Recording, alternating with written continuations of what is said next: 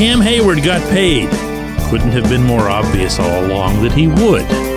Now comes the fun part, and I'm going to elaborate on why that is. Good morning to you. Good Wednesday morning. I'm Dejan Kovacevic of DK Pittsburgh Sports. This is Daily Shot of Steelers. It comes your way bright and early every weekday. If you're into hockey and or baseball, I also cover two other teams in town in the Penguins and Pirates, of course. Hope you'll check those out as well. Cam and Omar Khan signed a contract yesterday afternoon on the South Side. It was the 3-year extension that everyone expected and that Cam wanted. It was for $45 million. There's all kinds of little T's that are crossed and I's that get dotted in there, but that's the amount that it'll end up paying him. Nice little bonus in there for the Steelers in that they actually create $9 million in immediate cap space. So if Omar wants to, do that thing that everybody wants him to do, he's still free to do it. And Cam gets himself a term that's comparable to those of some of the better interior defensive linemen in the NFL. He sets all kinds of standards for a player who's 35, a defensive player, I should say, who's 35. And what's left now? Oh, right. Cam's next contrived exercise. Listen, I can do this because I do this to his face, so I can definitely do it on this show. I can have fun at his expense. And when he tries to get everybody all riled up about something, how he might be playing for Cleveland or whatever that nonsense was, believe me, he gets the friendly blowback from this direction. Because there can't be anything more absurd than the idea of Cam playing for another team. So why would he suggest it? Because Cam likes to constantly find fresh ways to motivate himself. He's not above that. He might not even believe what he's saying in the second that he is saying it, but he'll seize upon it if it'll help him perform to his peak. So, you ready for the next one? The next one is this. Nobody thinks I'm worth it. Nobody thinks I'm worth that deal that was just signed. They all think I'm too old. They think I'm too banged up, that I'll never properly recover from the groin surgery that I had this offseason. I'll never again look like that player in the season opener a couple years ago in Cincinnati when I was pretty much destroying the Bengals and Joe Burrow all by myself. They'll think I'm done. They'll think Keanu Benton, this kid, is going to have to carry the line. They'll think they have to keep 3 of us on the field instead of just 2 down linemen. So it's going to be constantly me and Keanu and Larry Ogunjobi when it really only just needs to be 2 of us. They're going to want to swap people in and out to make sure that I'm fresh or that I'm not getting hurt. None of this might actually be true. It doesn't matter. If you think I'm exaggerating here, I dare say you don't know this individual. So what does this actually mean? What will actually result from it? Well, look, let's keep this real. He does need to be healthy. He needs to be all the way healthy. He doesn't need to be as explosive as he was, 10 years ago. He doesn't even necessarily need to be the first one to the backfield. He needs to use his brains. He needs to use his brawn. He needs to stop the run. But yeah, every once in a while, he also needs to be that guy who's just flinging carcasses in all directions. And they're carcasses, by the way, because of everything that he would have done before that flinging were to commence. He does need to stay on the field.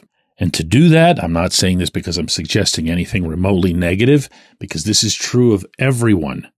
When they get into their mid-30s and start working their way upward, whether it's a Ben Roethlisberger, whether it's a Sidney Crosby, you have to change the way you prepare. You have to change the way you train. It almost has to be a preventive form of preparing to play in football games. You're exercising and stretching not necessarily harder than you've done before, but in a different way. He's got to do all of that. He's got to stay on the field. I'll say it again. And look, he doesn't have to be Superman within the context of the overall defense either. You've heard me saying on this show for weeks now, all I want to see from that D-line is the basics. Stop the run. Don't have the inside linebackers doing that. Don't have Minkah Fitzpatrick doing that. Get off your blocks and create some pressure of your own, mostly to make sure that offenses stay honest against TJ Watt. They'll get back there, meaning TJ, meaning Alex Highsmith, meaning Nick Herbig. They'll get back there. They'll put pressure on that'll allow Minkah to freelance in the backfield. But only if the D-line as a whole gets the job done. Cam needs to stay on the field. Have I mentioned that? He needs to stay on the field and get his job done. That's it. If he does that for 3 years, then this was one heck of a contract signed by both parties yesterday. And believe you me, nobody anywhere wants that to happen more than 97 himself. When we come back, J1Q. This segment of Daily Shot is brought to you by our good friends at Mike's Beer Bar. They're located on Federal Street, directly across from PNC Park. Mike has more than 500 beers on tap, including from more than 50 local breweries. Stop in and say hello. Tell Mike we sent you. Mike's Beer Bar.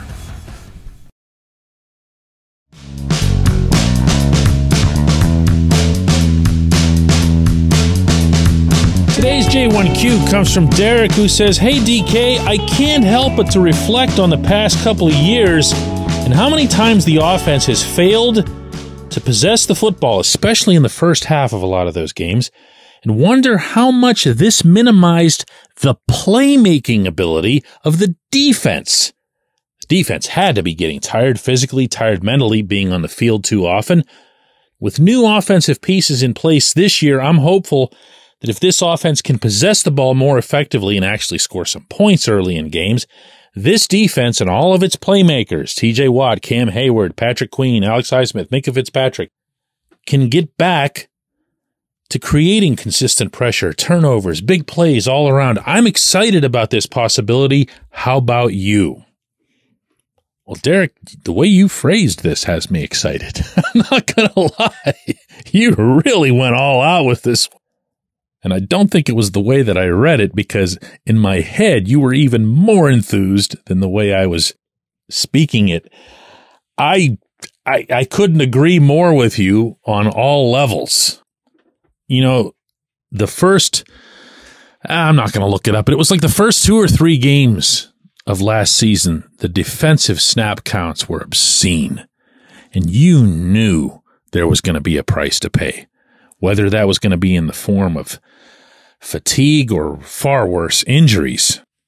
And sure enough, the defense did start to crumble in both categories. My belief, to latch on to one slice of what you just shared there, is that for this football team as a whole to be a real live contender, not just kind of floating around, not just keeping their heads above water, but a real live contender, there's going to need to be a storyline and a general storyline that emerges about this defense, that it's either like a bunch of savages ready to eat your quarterback alive, or it's a group that's going to be really efficient at creating takeaways of all kinds, not just Minkah in the backfield with interceptions. They're going to be able to knock the ball loose. They're going to be able to pounce on that ball. They're going to be able to return that ball. They're going to be able to do things that make a defense truly special. In fact, if I carry this further, I'm not sure there's a path for the Steelers to be a contender without having this kind of defense. So yeah, obviously, the less they're out there, the fresher they're going to be, the more dynamic they're going to be. But then that brings us back to talking about the other side of the ball again, and whether or not the Steelers are going to be able to, A, put up points, B, sustain an offensive pace in putting up points.